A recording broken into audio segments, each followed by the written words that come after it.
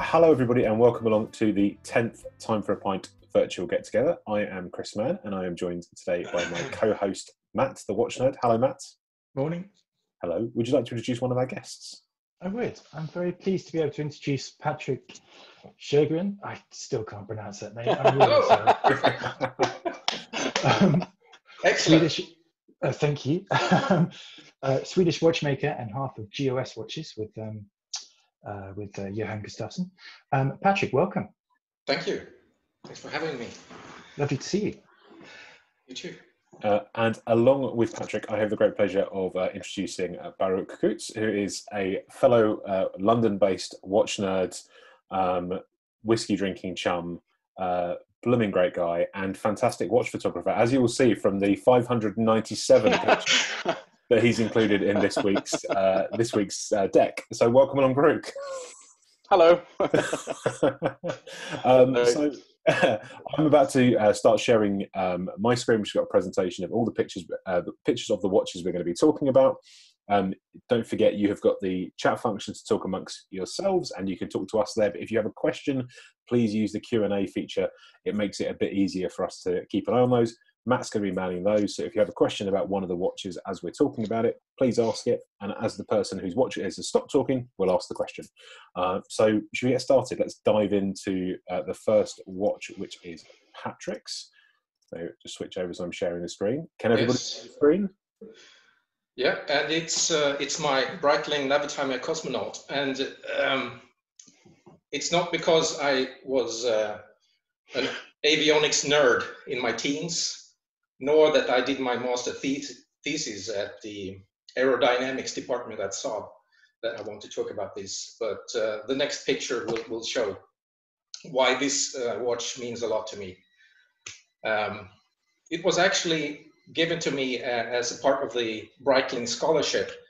That's from my from the graduation day at the watchmaker school, some almost 15 years ago. It's about 30 minutes after I realized I was had been picked as number one of that year's students. So it was quite a victory for me, becoming a watchmaker late in life. I actually had a life before becoming a watchmaker, and decided to really do something else in parallel, actually, with my previous career as a software developer in the medical field. So this was 3 years after I started at the watchmaker school, and despite having a family and house and not living in the small town of the watchmaker school, I managed to be picked as number one.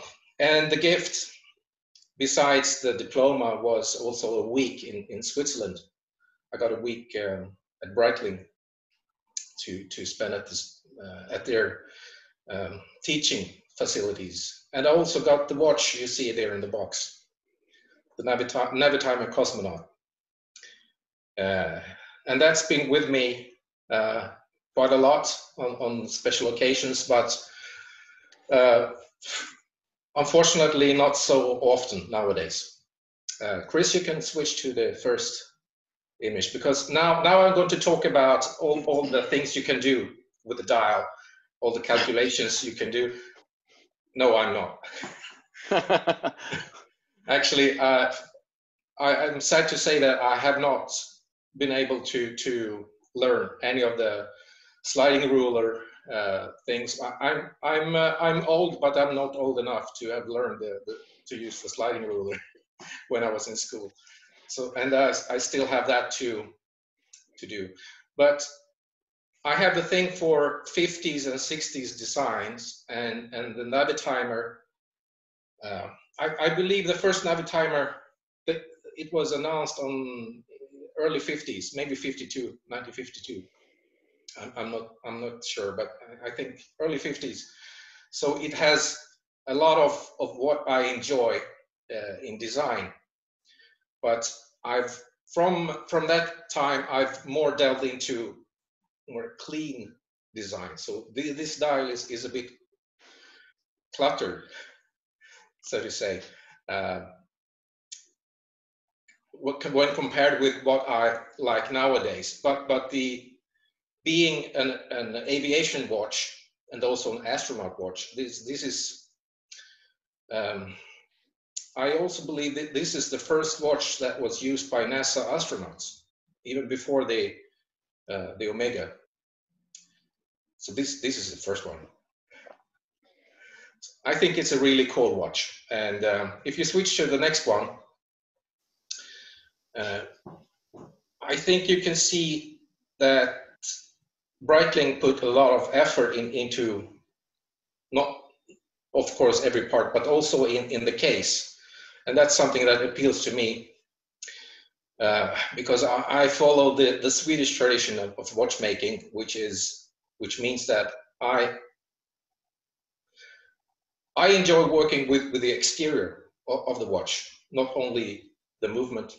So I can really appreciate the amount of time they spend on making everything look as good as possible. And I think you can see on, is it possible to zoom in, Chris, or is it? No, unfortunately No. not Okay, without but I think you can see how the moose leather mirrors itself into the side of the case, but it's quite a deep finishing. You can switch to the next one. One thing that perhaps is not completely to my taste, but if you look at our Sarah collection, you will see the chamfer on the lugs. I realized that what I did for that case is quite similar to the Navitimer. So I'm not sure. It might be inspired from the chamfer you see here. But I can say a lot of good things about the Breitling polishing abilities, but I think this case could have been made a little better, because if you look at the edges where the chamfer meets the upper part of the lug, it's a bit rounded.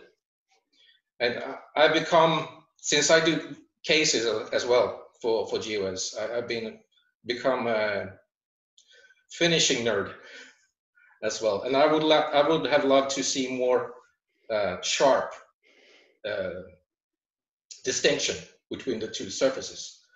But other than that, I think the polishing and the finishing overall is really, really, really good. And the next picture will show that this particular model does not have the original movement, the Venus caliber, but rather the one with the chronograph module. And you can tell that by comparing the level of the push buttons and the winding crown. You see that the push buttons are higher towards the dial. And that means that's a quick way to see if a Navitimer has a module, chronograph module, or the old or new movement.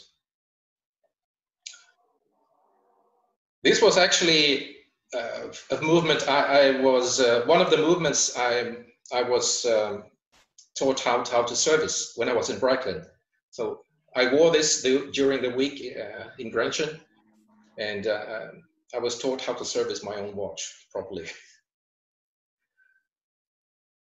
I think we'll see the next picture will show the backside. And this is actually something that's quite easy to learn. You see the grades, circular lines.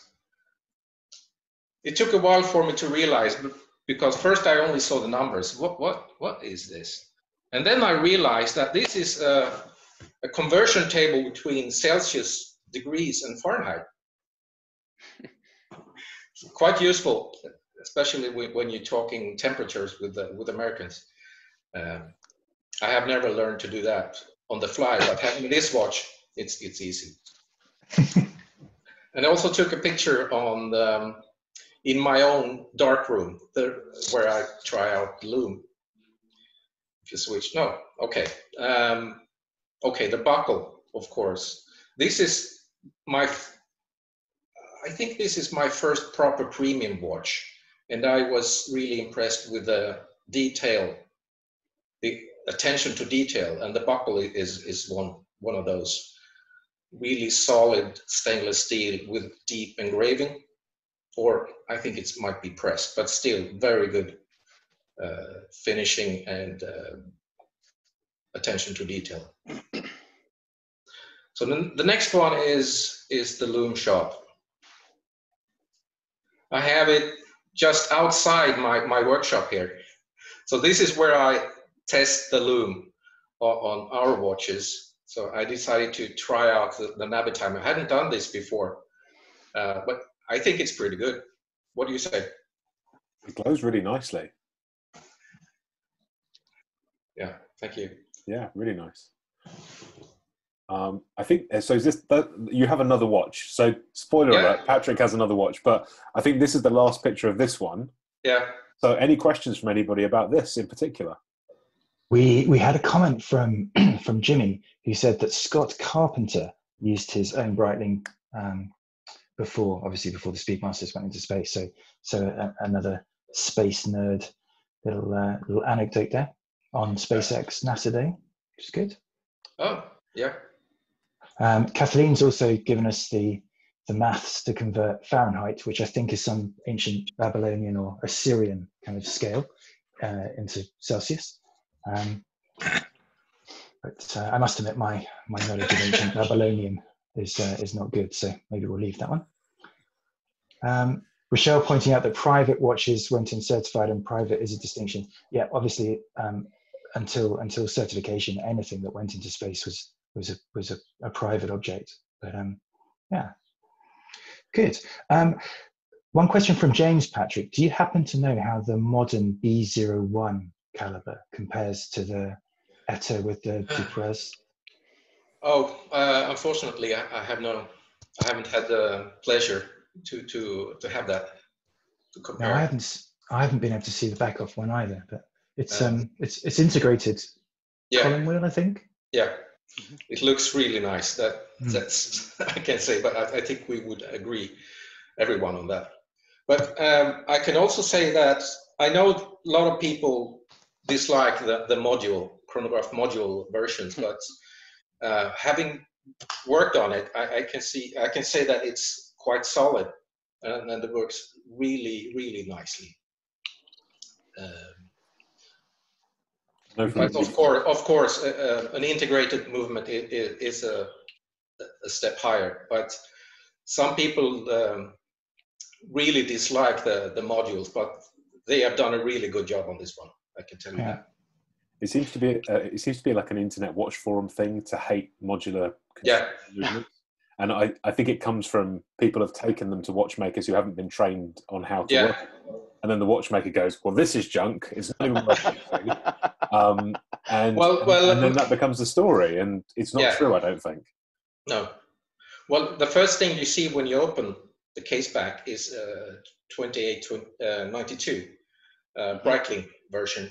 So maybe that's a put off because it's an ETAP, but it's a Breitling version of course, and chronometer certified. So it's a really good base caliber with an even better module.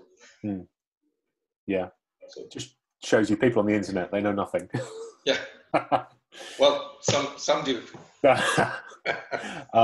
Okay, so should we take a look at the next one? Okay.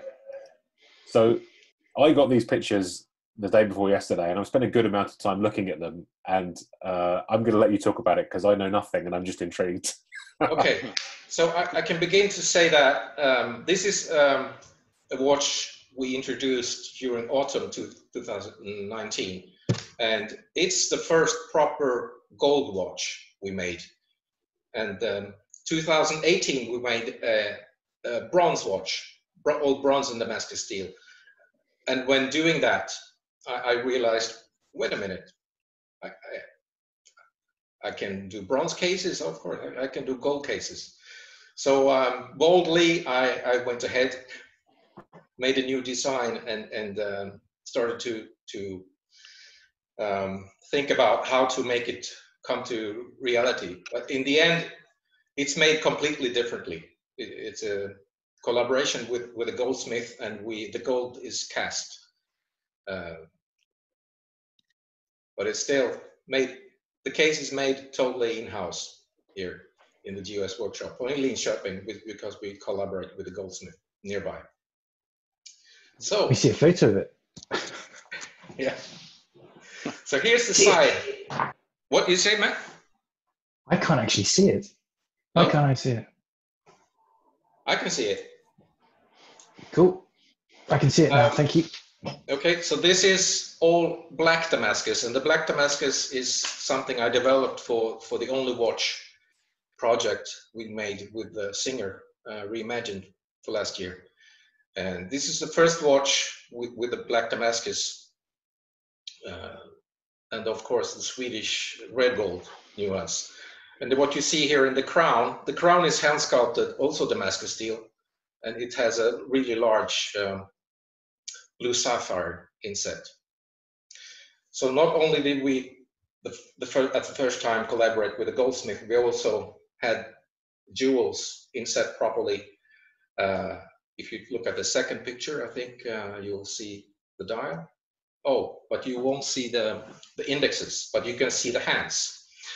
Those are made by me from thin sheets of Johan Gustafsson's hand-forged pattern welded steel, and they are made and finished in the same technique I've done for the last years, with very deep chamfer and polished, and we treated to get maximum contrast of the Damascus steel while maintaining the luster of the facets. And this photo shows a bit of the loom from the dial. The dial is made of white mother of pearl that is backlit and also colored by modern superluminova in a blue color. I developed that for also last year for Sarek Glacier, and it worked really well. And I wanted to have I wanted to use Damascus steel in a different way for this model. But also, since we decided to make the watch in honor of the Viking winter goddess, I think it felt very appropriate to have a glacier blue dial. Please tell me if I need to speed up, or I'm not sure of the time. If we switch to the next one, that's the type of photo I always take when a watch is first assembled in the GoS workshop. I go to the workshop window and I take a couple of photos for documentation. And here you see the dial and also the black Damascus. And you also get a glimpse of the engraving on the lugs. The engraving is done by the same master engraver who did the engraving for Sarek Trolleys, a fully engraved watch. I think the red gold and the black Damascus works really well together. Okay, next one, please. And that's the Damascus steel movements we made. We made Damascus steel movements for almost 10 years now. At least the prototype I made 10 years ago, just to make sure it was possible to fit jewels directly in the Damascus steel. But this is the first one which also features engraving, also done by Anders Hedlund, master knife maker and engraver. And here we see Skadi, number 1 of 5. And also the first time I got to use our own precious metal stamping. Our stamp is GS. It's difficult to see, but it's in the bottom there, just next to 18K. And also you see the Viking loop engraving. Like a hallmark. Yeah. GS is our hallmark for the precious metal cases. Do you have official, oh, actually Seth has just asked the same question. Is there an official Swedish hallmarking assay office? Yeah. I could not get GOS, unfortunately. It was taken. No. But GS is close enough. Yes, it's close enough. It's beautiful. I love the inlaid gold as well against the Damascus. Really, that's one of Anders' specialities. Is gold inlays. That's beautiful. Thank you. So most of the comments are superlatives. Looks incredible, says Marcus. Beautiful, Kathleen. John Cook, wow, amazing. Oh, thank you. Perth says it looks like something a Russian assassin would use because it's so sharp. And that then got onto some discussion about Ninja Vikings, which I think might be a thing. I'm not sure. Maybe they do. No, that's Triskele symbol is our version of a Viking three-legged symbol that's symbolized Odin, the god Odin. So there are different. Both Celts and Vikings had three-legged symbols, and that's our version of something that it was meant to illustrate Odin's three drinking horns, and that's our version of the Viking symbol, and we use that for second hands, for rotors, for decoration. Yeah, great. Yeah.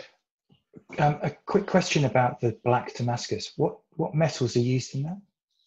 That's stainless Damascus steel. We use stainless Damascus steel for all exterior parts, and we collaborated with a local surface treatment facility who has we together we developed a super black PVD, and we used that feature to get the most contrasts. Normally, when you cover Damascus steel with something with a single color, you lose all contrast. But we have been able to retain.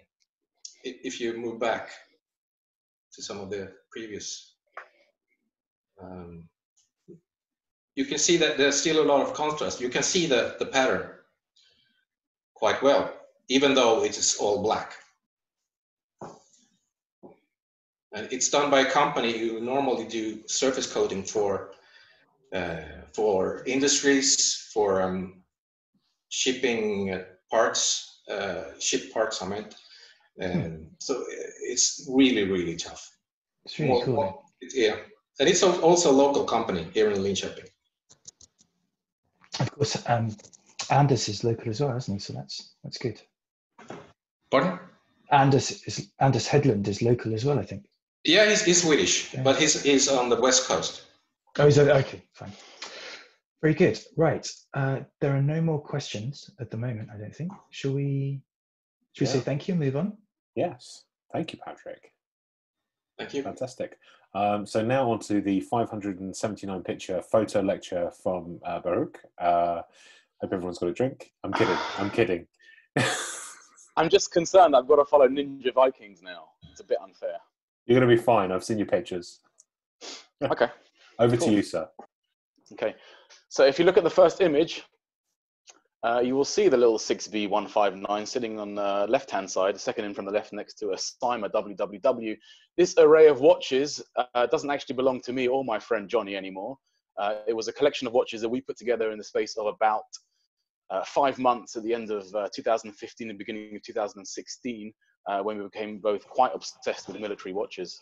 And this was some time after I bought my first military-inspired watch, which was a modern CWC, a mechanical version of the general service watch, which obviously wouldn't have been issued. They issued the quartz watches. So I came back to military watches about 2015, and we put this together. We had, although they're not all there on the screen, we had 9 of the dirty dozen before we decided we needed to liquidate, because at the time I was project managing construction project at his house, and he needed cash. And I probably ran out of money because I was working in construction. But I managed to keep the Ebel. The main reason why I kept the Ebel is because when I first bought it, I had absolutely no idea what it was, any history about it. I bought it from a dealer in Spitalfields Market, Nikki. I'm sure quite a few people who know military watches know of her. And I couldn't get reception on my phone to do any research, so I bought it. The 6B159 is probably better known as the original version anyway, the Mark 7A, which is the Weems, which with the rotatable bezel. You might have noticed Tom Hardy wearing one in the film Dunkirk. We can actually scroll to the next picture so we can see the watch a bit closer up. This watch was commissioned by goldsmiths and silversmiths for British airmen. At the time, as was the case with any belligerent during the war, it wasn't straightforward getting hold of Swiss watches. The Swiss couldn't really supply to anyone overtly, so it was all done through proxies. This is marked 6B234 on the back, but we'll get onto that later. You can scroll through. So it's a three-piece steel case. This version being the second iteration, the first version being issued in 1940 in a chromed case, which was made by Denison with a steel back. It's quite a small watch. It's 31.5 mil in diameter, 39 lug to lug, but it has quite a presence on the wrist. It sits 10 mil off the wrist with a flat top crystal, and the crown itself is 6.5 mil.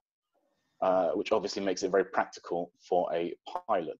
You can scroll through to the next image, Chris. Thank you. And as you can see, unusually, it has curved fixed bars, which are about 1.1 millimeter in thickness. And these are quite fortunate to have retained their shape over the last 78 years. The dial itself has very bold typography to make it very legible. Most of the 6B159s were silver dialed.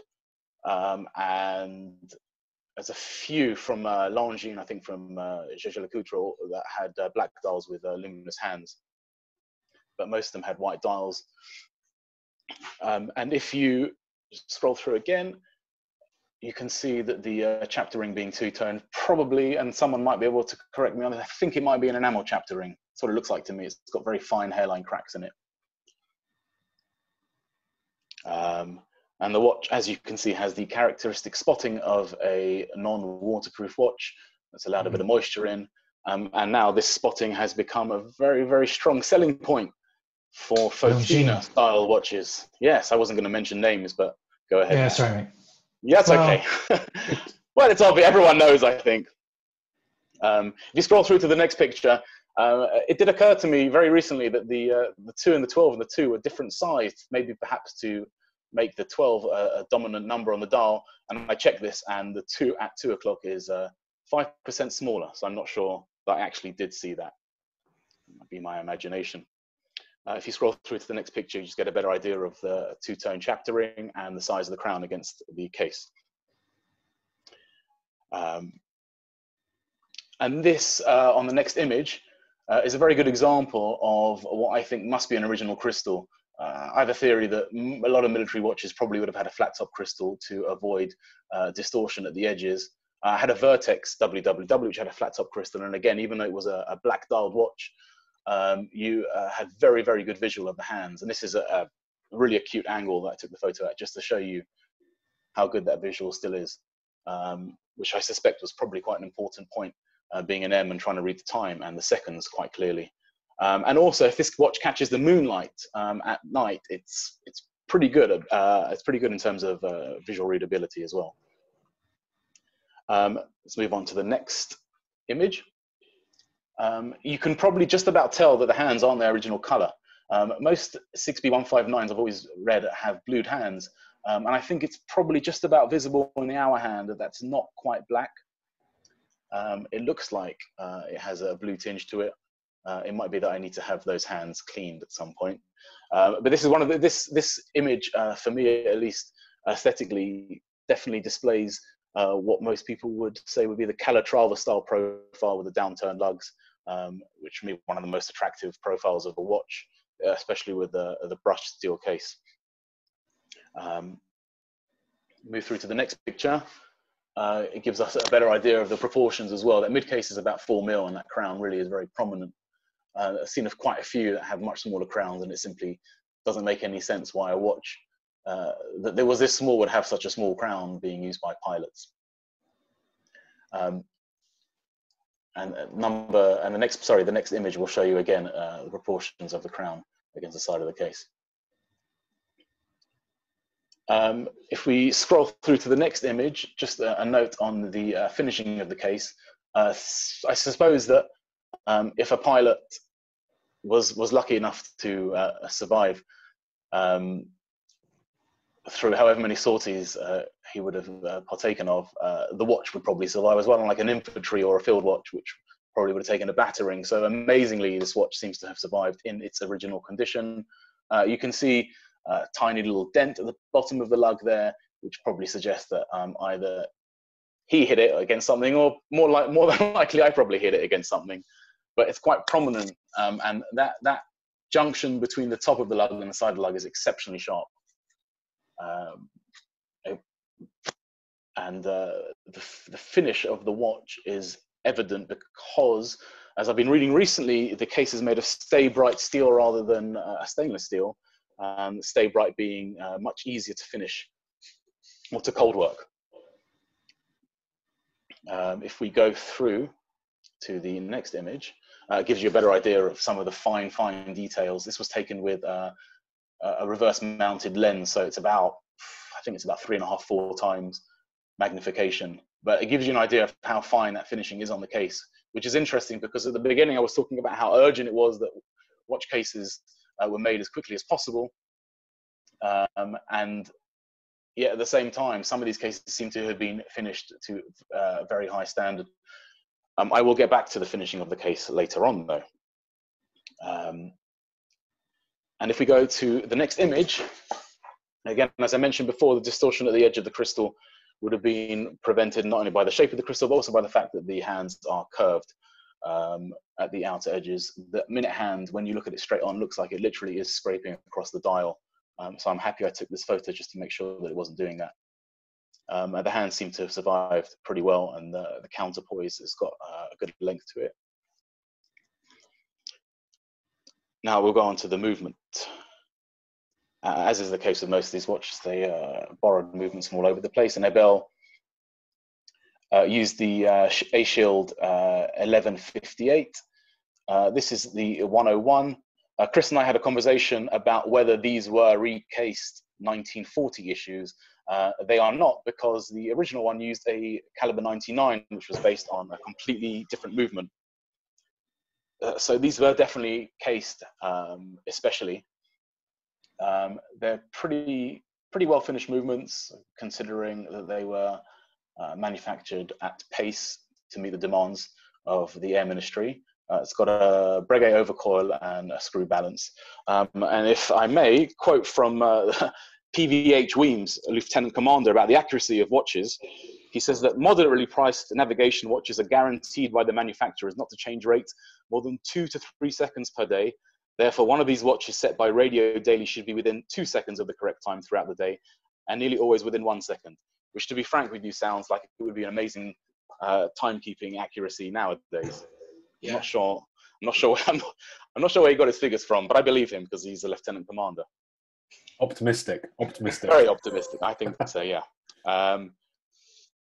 So we're going to move on now to the markings, which I think are probably the most interesting thing about the watch, at least in my opinion. So you've got the Air Ministry, you've got 6B, 6B 159, and you can see on the top right-hand corner, the close-up, you can see the 159 having been milled out. These aren't engraved; they're milled. And the 234 at the bottom right, obviously replacing that. So what would happen was that the watch would go in for chronometric testing, and if it didn't come back and meet the Weems standard of accuracy, then it would have been downgraded. To probably general service, so maybe even for staff on the ground to be used for them rather than given back to pilots and navigators, or it was considered to be a substitute watch for them. 862 just would be the issue number, and 42 obviously the year it was issued. We can go to the next image. Now this number that sits underneath the case back at the top left corner is interesting to me because this is probably the beginning of the most fascinating part of my investigation into this watch.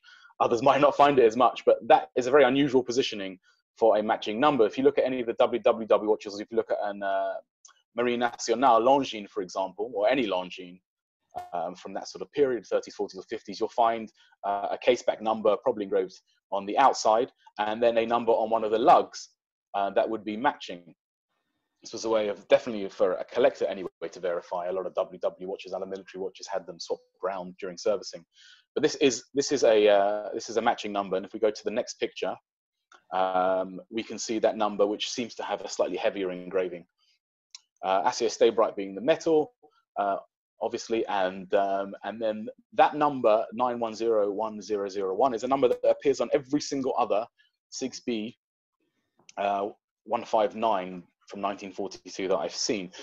There's only one other number that sits close to it that has any relevance, because I don't know what that number means, and that's for the 6B542, which for most people would know as the Thin Arrow Omega from 1953, which has another designation, which is 6B9101000. So there must be some connection. It's just interesting how they are descending numbers as they become younger in age.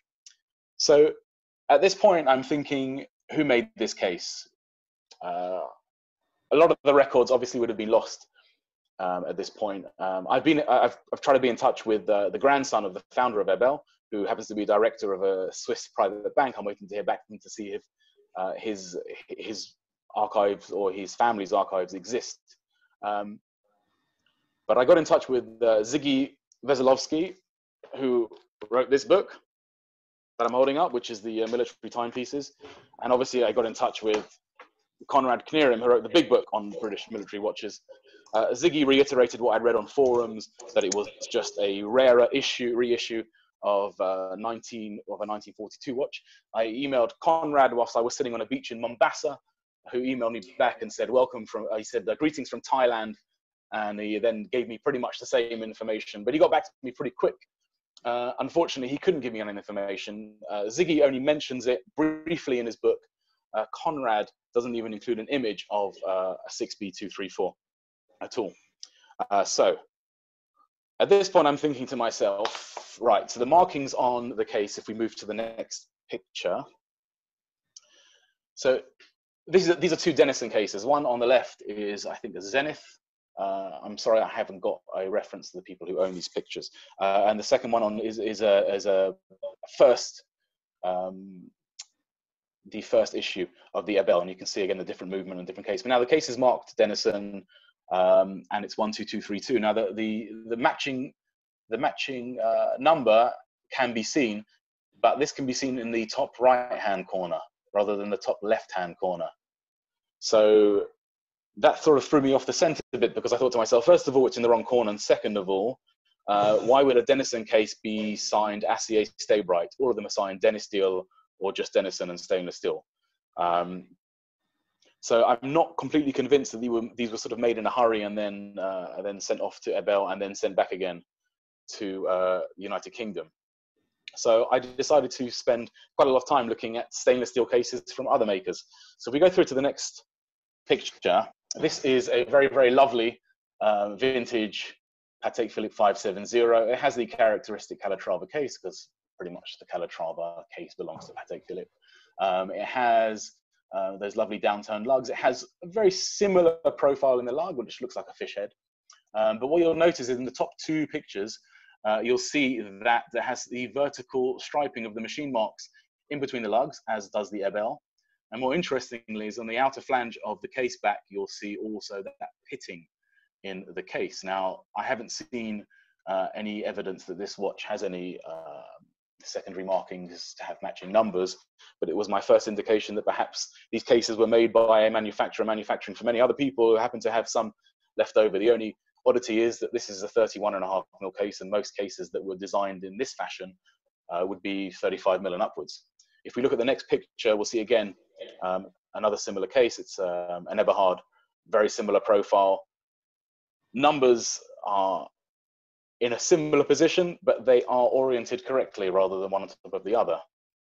The Stay Bright case is another indicator that they might be from the same manufacturer. And if we look at the last image, sorry, the second to last image, again, this is a Vacheron Constantine. Now, this is in the same position as the Denison markings, but they are correctly placed, one above the other. And if we look at the final image, which is of a Vacheron chronograph, I think this is a 4217, or no, it's a 4072. Again, it has the correct markings on the left, but also has extra markings on the right-hand side. But it's a Stay Bright case. It has a similar profile that I haven't included here. So at the moment, I'm in the position where, for some reason, I'm completely obsessed with finding out who made these cases. It might seem unimportant, and it probably is. But I think what's key to this particular watch for me is that they might sound perhaps slightly overblown, but it's quite an unusual thing to wear a watch worn in the Second World War that probably saw numerous battles and is still in such good condition, and I can still wear it. It functions perfectly. And that's the main reason why I find it such a special watch. Obviously, on the flip side, being a person who's obsessed with watches, I can't help but try and discover something further about this particular timepiece. And if you take a look at the last image, I thought it was best to show a naked shot of it because it doesn't really need a strap. It's a beautiful timepiece. It would have been used for incredibly important activities during the Second World War. And I find it to be a lovely piece of watchmaking history from that period. Thank you. Thank you. And any questions from anybody? There was a question typed in about Stay Bright and what exactly it is. Yeah. So that's Kathleen's correct. That is exact. Kathleen's correct. That's the best place to look. I mean, Stay Bright is essentially a stainless steel that was created by a mill in the north of England. I think Firth Steels. It's still the trademark still belongs to a Swiss company now. But it was easier, like I said, to cold work, but at the same time, it didn't have as good a corrosion resistance as you would get from 316 or 304. Yeah. But as you can see from the unbelievably fine finish on the brushed case band, it's a beautiful thing. And you can tell actually, now that I've looked a bit more into Stay Bright, you can tell the difference between stainless steel and Stay Bright. I mean, Stay Bright does glow. When you see a vintage Stay Bright watch, it has a certain glow to it. Those hands are incredible. They're very lovely. I'm sure I can get someone maybe to clean them up because I'm pretty convinced now they probably are blue underneath. I just think they've tarnished. I love how nicely the whole thing fits together. So seeing it without the bezel and the crystal on, the curved bars are kind of even more pronounced. It almost looks like it could have been a larger watch and it's just been shrunk. All of the other bits have been shaved off until what's left is the case as it is. You know, almost if it was a great big piece of circular steel and someone's hewn it out of that. It does look like that. It's unbelievably solid. I mean, you compare it to a chromed version of any 6B159. You see a profile of a Longines, for example, the one that the reissue is based on. I mean, it looked like completely different watches. It's interesting how originally they were trying to make cheap watches and make them quickly, and then for some reason in 1942, a whole batch of these came out. Movado made one as well that's even rarer than this. That was also made in a steel case. So it's a bit of a mystery. It's a good one to keep tracking down, though. It's keeping you busy. Which of course, yeah. I love a bit of lockdown research. Exactly. And if there's anyone on the chat today, or anyone who watches this on YouTube afterwards who has any information, if they could get in touch with Baruch, that'd be amazing. Because I'm sure, maybe someone's done some work on this as well. So maybe always good to reach out to fellow watch nerds for some help. Be great. Absolutely. Cool. Should we move on to one quick question? Where did you get the Weems book from? Oh, I bought the Weems. I bought the Weems book on eBay. I bought it from these guys, Cambridge Rare Books Limited. They had a copy. They might have another one. Worth trying. Good. Thank you.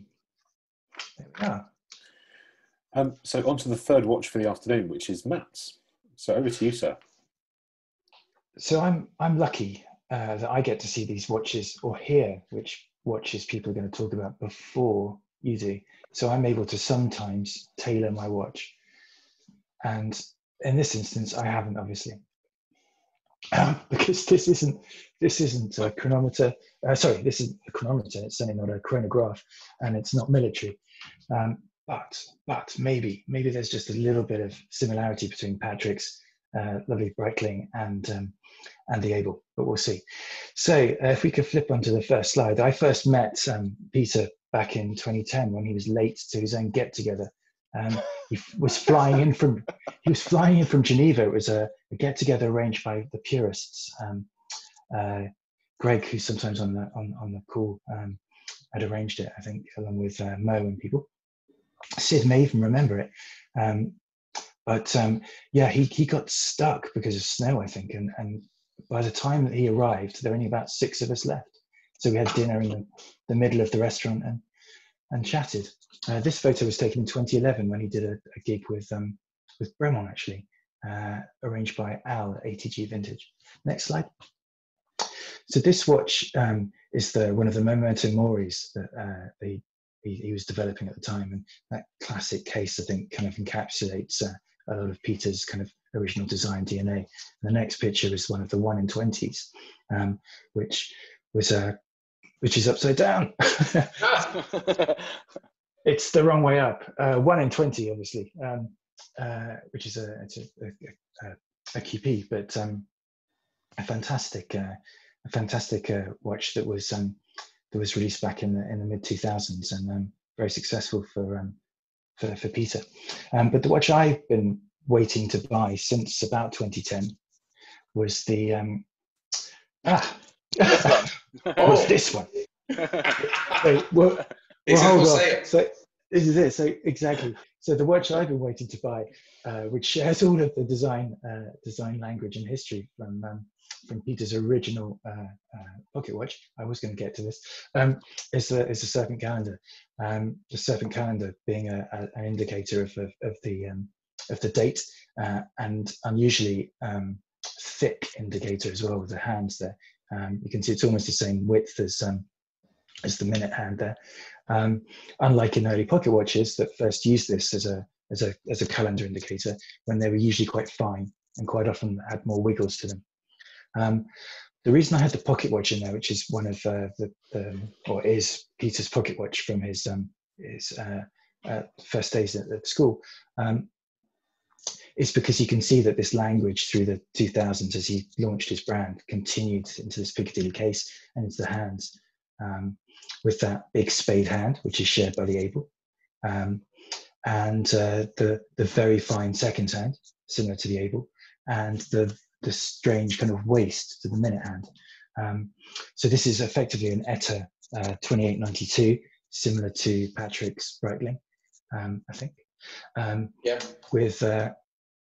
With the old school date pusher up at the top left. So instead of pulling out the crown to the second position and winding the date on, it's actually been reverse engineered to be like the pushers from the 40s, 50s, etc., when you actually have to take a toothpick or something sharp and stick it in the top.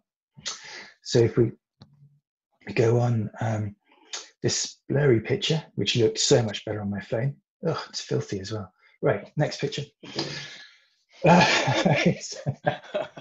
It was just showing the hands anyway, and you've seen the hands. It shows that big crown, which strangely is the kind of thing you get in airmen's watches. Quite often, was it IWC that had that? Yeah. And maybe some probably lacquer. German lacquer. Yeah. Makers had that. I don't know what you call it. What is that shape? Conical. Do they call it conical crown? Right. No, I just made that up, but it sounds good. I can't believe there's no word for it. Anyway, so that funnily shape, which makes it obviously very easy to pull on, which is grand.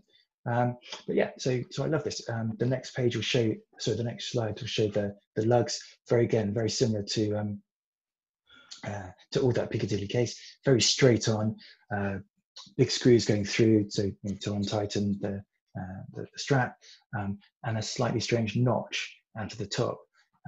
Apparently, allegedly, that was a mistake he first made when he was polishing one of the lugs and took too much out of it and really liked it and kept it in. But I'm not sure.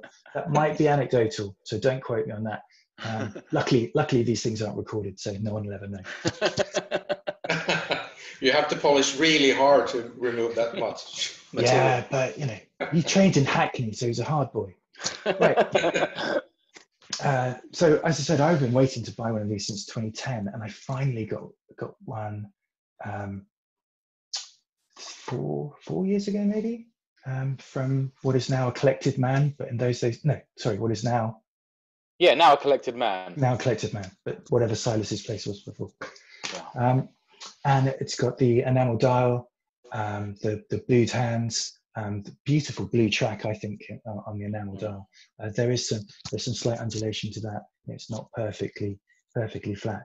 And that one sole blue screw down at 6 o'clock, which before he had a kind of logo, was an unofficial logo in a way. There was this blue screw, doesn't actually do anything, it's not functional, but you put those screws in, I think, as a kind of little design thing, which I rather like. Rich has pointed out that it's sometimes called a diamond crown as well. If we is that the final picture? Oh no, of course. So it's a 2892 Etta, with some slight tweaking, obviously, and completely new backplate. So you can see it's in that brass with a radial finish, and a nice link back to Vikings, Norse mythology, and even the Isle of Man. The topping tool kind of design that Peter used in many of his watches echoes that three-legged and three-horned Triskelion. So yeah, I think I did quite a good job there fitting it all together. Yeah. The next picture shows some of the finishing, and one of the reasons I love these is, and ignore the case because I really should have cleaned that better, but the finishing on the automatic rotor there is rather pretty. I do like those internal edges, and they're quite sharp. They're nicely done for an Etta. Lots of people aren't keen on people taking, what do they call them, workhorse movements, I suppose, but they're not keen on taking them and turning them into something pretty. But as we've seen, it's incredible what you can do with them in the right hands. And I think when Speake-Marin was in Peter's hands, did some amazing things. So that's me. If there are any questions? Any questions? No questions. I've stunned people into silence again. I like it. I think it's cool. I think you were wearing this watch, I think, when we first met.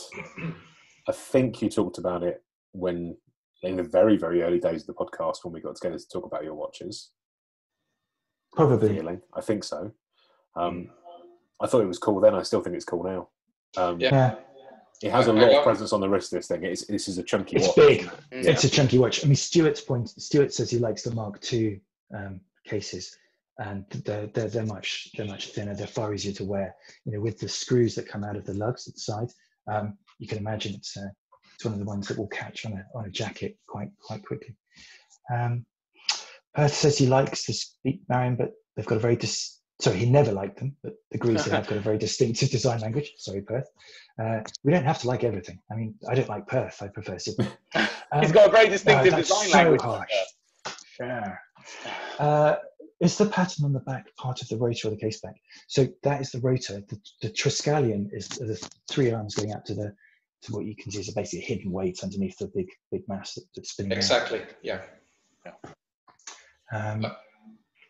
It's nicely done when you give it a wiggle, it spins around nicely. So there we are. Thank you very much. Something I'm enjoying quite a lot is as we're seeing, like we've been very fortunate to have some wonderful independent watchmakers join us for these Sunday drink and watch sessions, including Patrik. And whenever you see anything from an independent, they don't look like watches in the mainstream. No, it's amazing. I don't think any of the independent makers are making things that could be mistaken for something that's in the, kind of in the, you could walk into a high street jeweller's and buy something off the peg. They're all very different. They all have their own language. And I think that's really interesting. It's the personality of the watchmakers are going into it rather than, I guess, the design ethos of a brand, which is what you'd expect from kind of the big established brands who make hundreds of thousands of watches, if not millions a year. So yeah, I think it's cool. Thanks for sharing, Matt. I am going to round out today's session of watches with another 1940s watch. So this is an Omega CK2165, and then the kind of extra bit of this is a CSI, which doesn't stand for crime scene investigation. It stands for the Civil Service of India, or so the rumor goes. So this is the watch. It's filthy. And you may have seen these pictures before because I put them on Instagram when I bought it. The watch is with James Harris at Harris Horology at the moment. I bought it knowing it had got a broken balance staff. I didn't know how hard it would be to get the correct balance staff because there are multiple iterations of the 265 movement that is fitted to this. It's a 30mm case, again with a great big crown. So this is a watch designed for men. It's a hand winding, caliber 26.5 or 26,5, which is a 15 jewel 1800 bhp movement. It looks like this, which I think is quite nice. You can see more evidence of the wonderful condition this watch has been kept in. I assume this sort of weird wrist cheese is protecting the case, and hopefully that will. If James is with us today, I'm really sorry, James. I didn't mean to hand it over in this condition. I should have given it a wipe down. But you know, that's real wrist cheese or something. I don't know. So this is the movement, as you can see. It's been set to run a little bit faster. I think there was something wedged in there to try and hold the balance staff together, because I suspect a watchmaker in the recent past also discovered that the balance for these watches are hard to find. Here is the case back. So you've got some numbers on there. So it's Omega, Swiss made. There's 1251, which I think is a batch number. There are some watchmaker marks on the left of the case. There's a pen mark on the top of the case, so something much more recent. And then you've got 2165, which is the Omega reference. So it's a CK2165. And then at the bottom is CS, and then in brackets an I, which is a little tiny mark. A little bit closer up, still quite fuzzy. It looks like that. These were watches that were made for the Civil Service of India, which may have included quite a lot of things. There are not fantastic records around this. There's a bit of information online. This is a page out of Conrad's book, which Baruch was talking about earlier. This includes some of the other CSI watches that are known to exist. So there's a few West End watch companies. There are, I think, 2 Longines variants that are known about. There is a Tissot, which there's one that keeps popping up on eBay at the moment. If you see it, don't buy it. It's got the wrong movement in it. It's also missing the bezel, so I'm not entirely sure how the crystal's hanging on. You'll know it when you see it. But yeah, so there's not a whole lot of information. There's this ongoing internet argument around whether CSI stands for Civil Service of India or Canteen Services of India. The Canteen Services would be the of the time equivalent of the Navi, or NAFI rather, so where you would go and buy things as a serving person overseas. But there's more information that suggests this is made for the Civil Service of India, and these would have then either been issued to British staff working in India, or to Indian staff working for the British Civil Service in India. Because this wasn't it the Indian Civil Service? Yes. So this is a point I made. So I made the mistake of entering a large forum argument around whether it was the Civil Service of India or the Canteen Services of India, which are the two things. And I went and looked at what those two things are, and the Indian Civil Service is ICS, and it's that on all the documentation. And the Canteen Service of India is Canteen Service, British Army, Overseas, India, something. It's like got loads more letters in it. So who knows? So it's more likely to be crime scene then? It could be, yeah. It could be more closely related. I mean, given all the DNA on it, I mean... So, I mean, who knows? I suspect I could try and order an extract of the archive from Omega, and it would show who this was delivered to. It will probably say it was delivered to the British government. You can kind of dig into some interesting information around what the British Civil Service in India was, and entrance exams, and what was going on by sort of 1938 was the beginnings of the push for independence in India.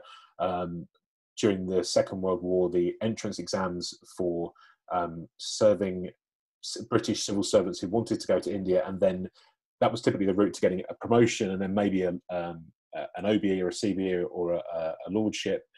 You'd go to India, run a load of things, come back, be really important. And that was sort of kind of rightfully coming to an end in the 1940s. So this serial number in this watch is a 9,800,000, which is towards the where is it, sort of 1942, 1943. And these are kind of some of the last of the run. So the West End Watch Company ones tend to be a bit earlier. Longines slightly earlier than this. These are some of the last of the last. As I say, 30mm case, big crown. Doesn't have fixed bars. They're just some dodgy old spring bars that are in there. I really like these small watches that were being made by the Swiss. I like them a lot, and I kind of don't buy into the whole like big guys can't wear small watches, or the argument of I can't wear that, my wrist is X. Like, you absolutely could wear that. You just have to get over yourself and decide that you like the thing. And if you like the watch, wear the watch. So one day this will be returned to me running, when between James and I manage to find the correct parts, hopefully from some stash of parts somewhere out there in the world. But until then, it will live with him. And yeah, that's all I have to say about that. Does anybody have any questions? Silence. Jimmy thinks that the owner's got great history and character. Very cool. Hervé says, gorgeous little owner. Now we're talking. Kathleen does know why there's all that wrist cheese. She says it's holding the case together. The case is actually very solid, and I think there's a characteristic this and the Ebel from earlier share is they're very rugged. These are designed to be worn. Despite the fact that it's a small watch. And while the Ebel's designed to be worn, it just doesn't look like it's been worn. It looks amazing. Yeah. Whereas this one looks like it's been lost. This one is filthy. I mean, so I bought this from a guy who lives locally to me, who lists a lot of very odd stuff on eBay, and he is from Poland originally and has been in the UK for about 25 years. And he says, Mateus. I think, yes. And he said people call him and tell him they have things, and normally he has to buy like a box of stuff. Yeah. And there's some stuff that's interesting and there's some stuff that's not. And I went to see him about something else, which I ended up not buying. And he said, if you like Swiss watches, I have, and pulled out like a fruit crate with watches in. And this was in there. And he told me, he's like, it doesn't work. It doesn't work. And it's got a broken staff, and good luck. My watchmaker couldn't find one. And I just kind of, I saw it and I liked it. And I think ultimately there's nothing that can't be fixed. I was talking to Seth about the pocket watch that I had on, that he has been working on, and the fact this has got a broken balance staff. And he's like, ultimately, if you can't find one, you can always make one. Yeah. So you can take a staff from a standard assortment and select the closest one and makes minor adjustments. So to make it more. One way or another, this will run again, and I will wear it. Fantastic. I'm looking forward to that. Jonathan Hills agrees with you about smaller watches from the 40s, 50s, and 60s, and says we should absolutely be wearing them. So that's good too. Yeah, cool. Thank you, everybody. This has been great. Another lovely Sunday afternoon. Yeah. So thank you to Patrik and to Baruch. And thank you, Patrik. Great honour and a pleasure. Thank you to Matt. Thank you to everybody that's joined us and given up their time this afternoon. Thank you for asking interesting questions and just hanging out with us. We will be doing this again next week. So keep an eye on the website, keep an eye on your emails, and we will see you soon. Thanks, everyone. Thank you. Take care. Thank you.